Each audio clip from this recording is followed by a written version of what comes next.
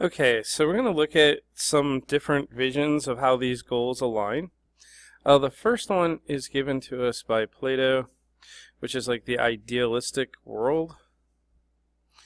In Plato's world, everything starts with the good, with your relationship with like how you were created to be. So that's a vertical relationship. It says that basically if you live the good, you will be in right relationships here in the here and now. If you're in right relationships, you will have a healthy life that will be a long life and will be prosperous. And that ultimately, if we build laws, it should be built on this standard. So this is like the classical, true, formal kind of world. Not every ethical system is built this way, but this is the one that's kind of presented oftentimes as normal. In our modern world, we've seen some different versions of this. We've seen an anarchy, which basically says that good is important, right is important, healthy is important, but we're not too concerned about legal, because laws are things that people make up, and we're going to just kind of consider them irrelevant. There are nihilists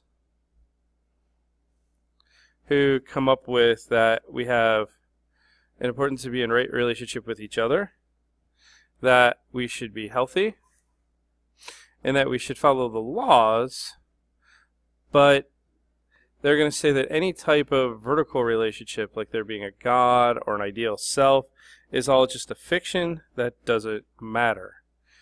Some other folks are called utilitarians.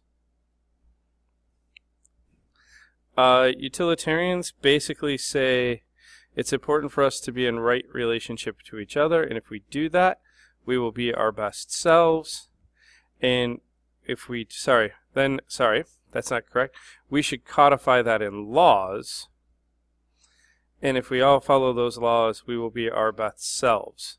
So for the utilitarian, whether or not you're actually doing something that's healthy is irrelevant. I mean, the utilitarian would be okay with killing off a human being in order to actually do what's right for the greatest number of people. We have people that are called Epicureans. They start with, if I do something that is good or beautiful and it's healthy for me, then that's going to put me in right relationships with the world and with other people, and that's how we should base laws. So like literally, this is the ethical framework that gets us stuff like marijuana legalization. It's like, hey, it's good, it's healthy, it should be right. Ultimately, we should make it legal. Another group that gets some traction are hedonists. Hedonists basically have a very simple idea. If it's good, then it's right, and we don't care about the law, and we don't care about being healthy.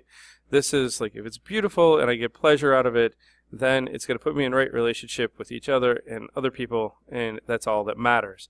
This is literally like eat, drink, and be merry, because we don't have to worry about our health, and we don't have to worry about legality, because you know what? Tomorrow we could die, and that's about it. So this is just a sampling of ways that people in our world take some of these four goals of ethics and combine them together to get different ways of thinking. And we'll kind of run through this a little bit more in class and do some experimenting with it. All right, so there we go.